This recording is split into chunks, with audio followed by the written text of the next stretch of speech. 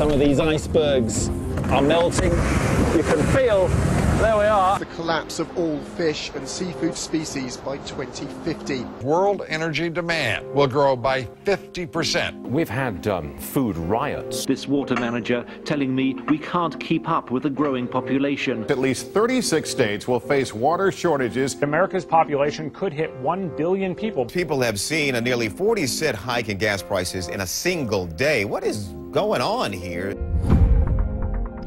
What is going on here? For a long time, more and better were pretty much in the same direction. When we were really poor, each increment of economic prosperity brought with it a certain quanta of human satisfaction. Accelerating economic growth somehow in the minds of people who don't understand what's going on, that means better lives for people. What we have is this human desire to become bigger and to become richer. Growth is presented as the solution to problems it has never solved.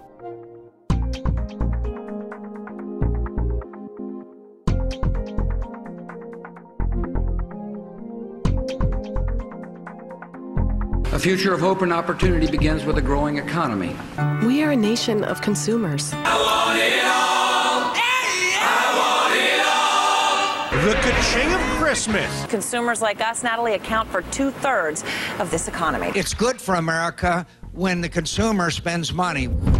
The economy, well, it didn't grow fast enough. We have consumption growing only 1.8%. A lot of negative economic news. 250,000 jobs lost. Consumer spending took its biggest dive. The economy was receding. Major sectors of America's financial system are at risk of shutting down. This is America's economic Pearl Harbor. We are facing the greatest economic challenge of our lifetime. It's a race to correct an economy that's deteriorating daily. Somewhere between $7 and $8 trillion has been pledged, loaned, or spent to stimulate this economy. We are now being, for the first time in history, faced with this discontinuity that what we have been doing for the last 1,000 years is unsustainable. Now, we no longer find ourselves growing happier as our economy grows or even as our individual prosperity grows. Individuals get wealthy from promoting growth, but if that's just a few individuals, but all the rest of us have to pay the price.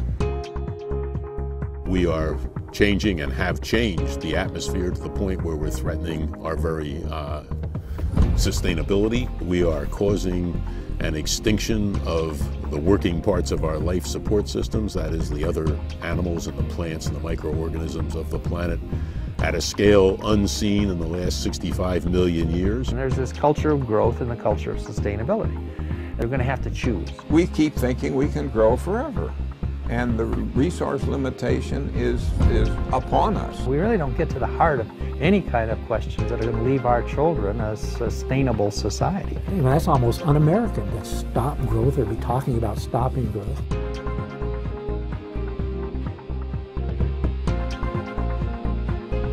They assume that we can grow forever, or if we can't grow forever, that the end of growth is so far out there that we don't need to include it in this plan. Only people who have to take off their shoes to count up to 20 don't understand we have a population problem. Human beings have used more natural resources since the end of World War II than in all of human history before. At some point, human economic growth is going to doom our children.